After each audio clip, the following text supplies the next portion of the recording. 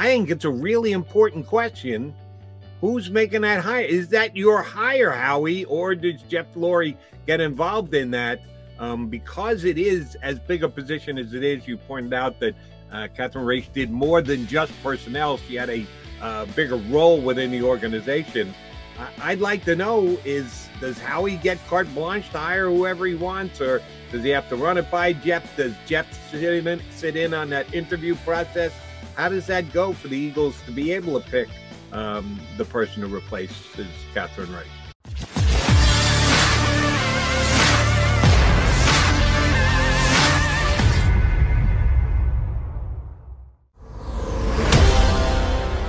Got your Mac guys, McDonald and McMullen here on Birds 365. Thank Chris Franklin for hopping on board. Always a good sport. He laughs at my non-funny jokes. So that's why I like having Chris Franklin on. Not funny at all. Serious spot coming up here on Birds 365. On the JAKIB Media YouTube channel today. Joining Rob Ellis and Barrett Brooks and D. Gunn. Howie Roseman going to make his first appearance here on the JAKIB Media YouTube channel. You and I kind of kicked this around in hour number one about the replacement for Catherine Raish within the Eagle organization. I said it's a Jeff Lurie decision. You said, no, you think it's much more Howie Roseman decision because Howie's going to be working hand in hand with this person that much more. Yes, Chris, the question about the under truth serum, what question would you ask Howie? Believe it or not, I think it's a really important question. Who's making that hire? Is that your hire, Howie, or does Jeff Lurie get involved in that? Because it is as big a position as it is, you pointed out that Catherine Raish did more than just personnel. She had a bigger role within the organization. I'd like to know does Howie get carte blanche to hire whoever he wants, or does he have to run it by Jeff? Does Jeff sit in on that interview process? How does that go for the Eagles to be able to pick the person who replaces Catherine Raish? Yeah, I wouldn't use that in my true serum question because I'm really confident that it's Howie's. Jeffrey trusts Howie, man. And this is Eagles fans hate this. He trusts him more than anybody else in his life. I think he might trust him more than Julian Lurie. Probably not, but didn't he at one point trust the ex-gentleman, Joe Banner, as much as he does Howie Roseman? They were childhood friends. So right, anything could happen here. Anything could change, you know. The joke in the NFL is everybody has a shelf life, but and yeah, you're right. I mean, Joe Banner was extremely close to Jeffrey Lurie. So I'm not saying it can't change down the road, but it hasn't changed yet. And, you know, maybe if he makes a terrible hire, it'll change. I look at Jeffrey Lurie and I think he looks at, you know, the Chip Kelly era as the worst mistake in his stewardship of the Eagles. And not the hire, but giving him power over Howie Roseman. And it was a convoluted explanation. I had to see what I had in Chip, blah, blah, which makes no sense. But I think that scarred him a little bit. And he's got tremendous trust in Howie Roseman, and unless it's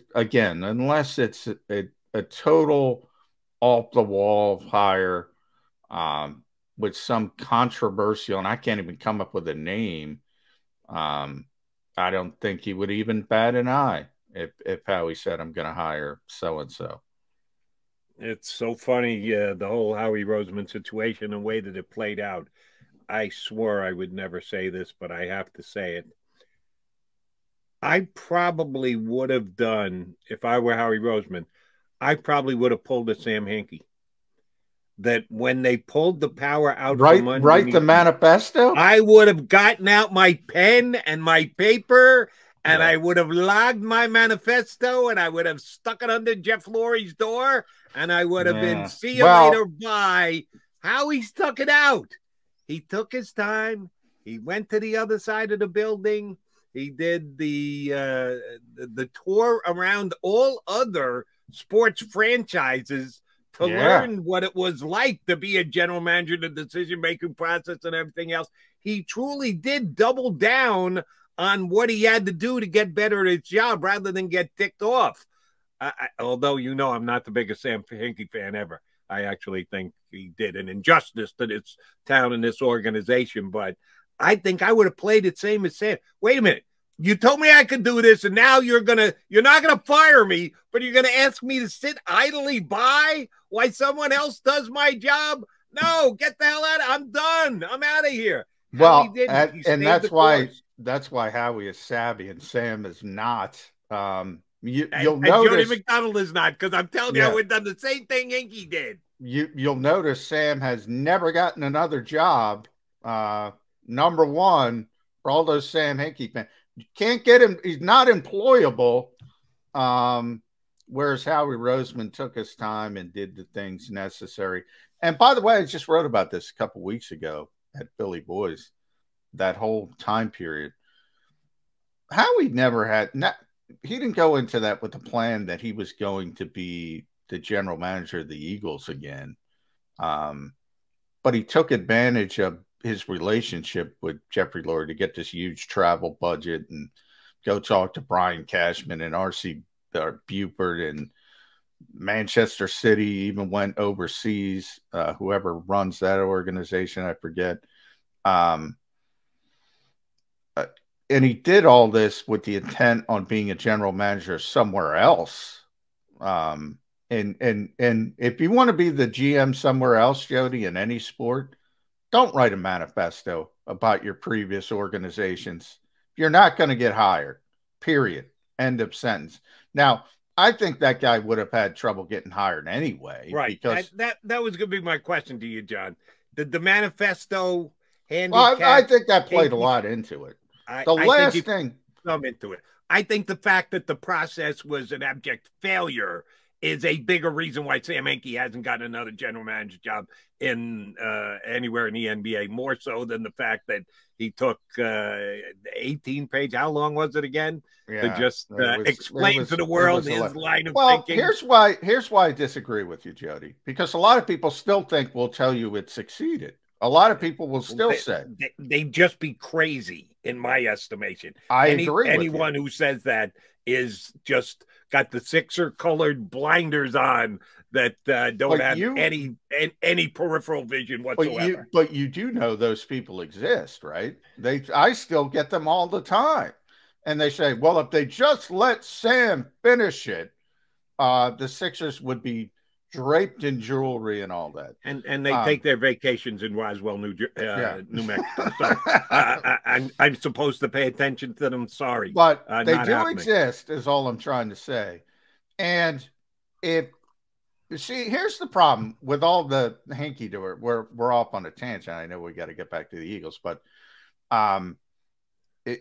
what they don't understand is they should really be, praising Josh Harris, because if you want to praise somebody, because no other owner would give some knucklehead carte blanche to lose forever. So if you want to put someone up as your deity, it should be Josh Harris. So no other owner is going to give this guy the rope that the Sixers gave him. And they wanted more. Sam Hinkie still, how dare you not give me more rope? And so that's why I think the manifesto was even worse for him, because other owners are very cognizant of their ex-employees. Because everybody, right? You're hired to be fired in these jobs. Everybody's getting fired. They're all renting space except Bill Belichick. If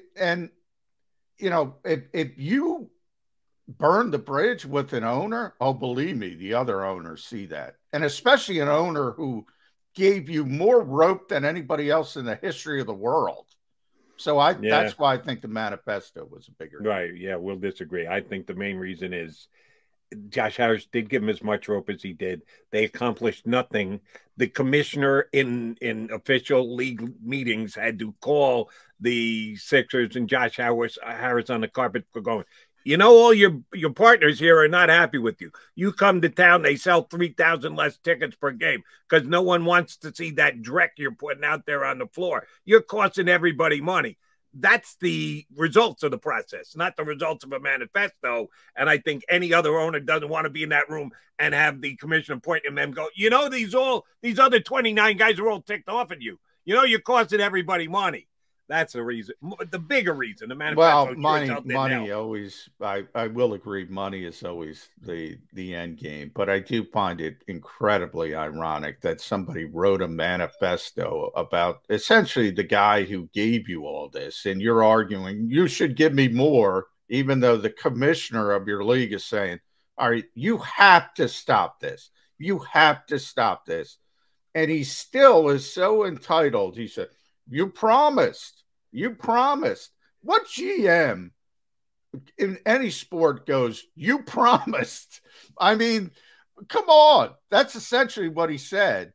You don't, and of course, the best part is the hubris of you don't understand what I'm trying to do, which is basically what he's telling. No, we always understood it, you clown show. You didn't understand that you don't live, what's the term I always use, Jody? In a vacuum. Right. You don't live in a vacuum. Those other teams that you just mentioned exist, Jody. Those other teams that are getting 5,000 less fans because your crappy product is coming, they exist. You don't get to play in a little vacuum by yourself in your science experiments. That's what the process people never got. Understood. All right, back to Howie Roseman, who will be here on the JAKIB Media YouTube channel later today with Rob Ellis. 12:15. 12:15, right, with D-Gun and Barrett Brooks. We don't want to tell those guys what to ask, and I guarantee you they do a great job of getting some information out of Howie today, player related, front office related, because the Eagles do still have some, even though they've done some hiring to replace defections to other organizations, they still have some hires to do. You know, they're going to ask about the quarterback, which, oh, by the way, I'll go out on a limb here and predict that Howie Roseman will be 100% behind Jalen Hurts, since he has said that every single time since the season ended. Yes. This past offseason. Do you think he'll give us any details today about how he maneuvered in the first round? He was great before the draft, saying that he puts all these pieces in place for the first round ahead of time. You can do that. You don't have to just lock something and get something done, even though they made the trade with New Orleans as far out as they did. You think he'll give you any behind the scenes details on the conversations he had and the maneuvers he had to make to get A.J. Brown? He's been pretty above board with that already. You know, I think it was, you know, the negotiation of the contract, I think, was the bigger hurdle than the. That's my number one question. Forget the Sam Hinkie stuff.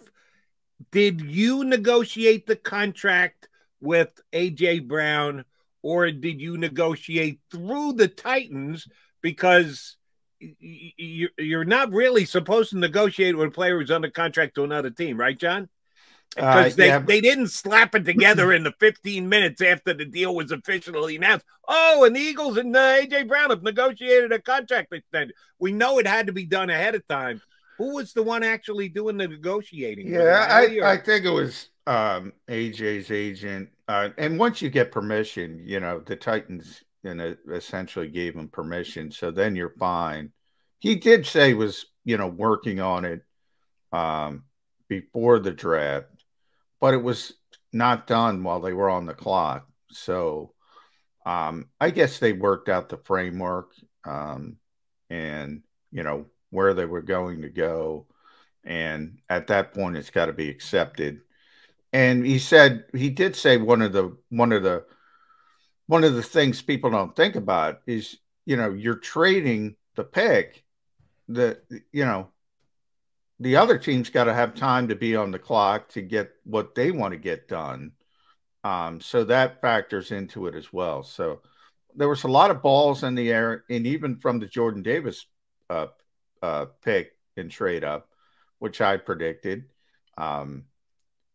and I was questioning why they gave up so many other picks instead of just the 101st pick, which would have been a little pricey if you look at the trade chart. But if you want a player, you got to pay a little bit of a premium, and they just went with the more volume of picks, and that surprised me when they made the Davis trade. But then it didn't, because they needed that 101st pick to get AJ Brown.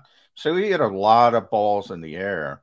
Maybe those guys will ask him about that. That's kind of interesting. How do you work one deal out? Do you know the other deal's coming? Because that's kind of complicated in 10-minute windows. And I'm sure he'll reiterate again that they actually did consider taking the Kobe Dean in the second round and were overjoyed. He's on the board. They had 2 players on the board, Jody. Cam Jurgens and the Kobe Dean. Got them both. That's that's a good, for as far as I'm concerned, good scouting that put a good board together. And oh, by the way, little luck involved. If he dropped all the way down to you, and they had already given up, as you mentioned, those other later round picks to be able to get the other deal done, so they couldn't even. Oh, he's still there. Let's jump ahead 3 spots in the third round to lock him in. They didn't have the picks to do it anymore because of the other deals that were made. They had to just cross their fingers, and damn if Nakobe Dean didn't fall down to them. All right, we got Tommy Lawler's going to join us coming up in just a couple. Editor and publisher of EaglesBlitz.com. There was one announcement earlier today, even before we started the show, John, that they've leaked out another game in the National Football League schedule. It's not supposed to come out till Thursday, but Fox today announced, no, not Tom Brady going to take over next year or the year after or the year after or the year after, whenever Tom Brady decides to retire. No, that week 10 is going to be the Cowboys versus the Packers. I think it's in Dallas, as a matter of fact. Key game between 2 divisional winners last year. Dallas Green Bay just sounds like it's a big game, even if it's not. What is this league doing? November 13th on Fox, Dallas Cowboys versus Packers. Yeah, I mean, like, we care. I do understand why Eagles fans get a little, up in the craw, America's team and all that crap. And the Packers are the same way, by the way. It's like, all right, we got to announce Dallas versus Green Bay. This is not a special game. This is not Christmas or Thanksgiving. This is November 13th, but it's Dallas versus Green Bay, so we have to make a big deal out of it.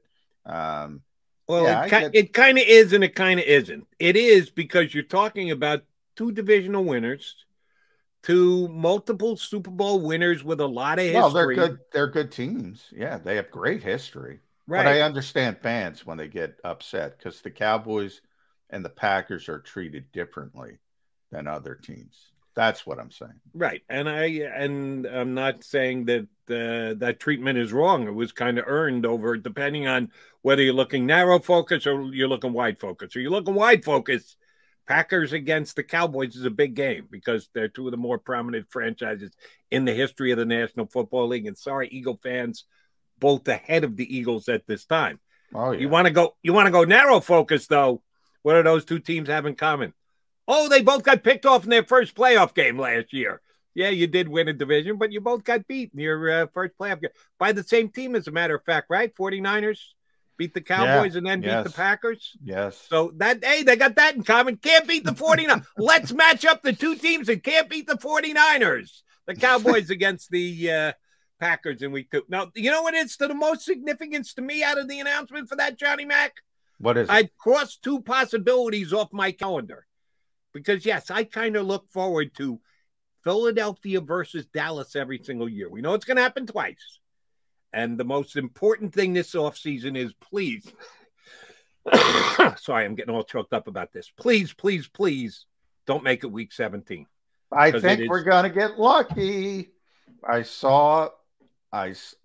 I haven't confirmed it, so I hesitate to say it, but I did see a week 17 supposed schedule that does not include the Eagles Cowboys. Really? Yeah. Hopefully it's true. Hopefully it's true. So you're not ready to go with this because you're not 100% confirmed. Not ready to go with it, other than be. say it would be a potential commander level performance.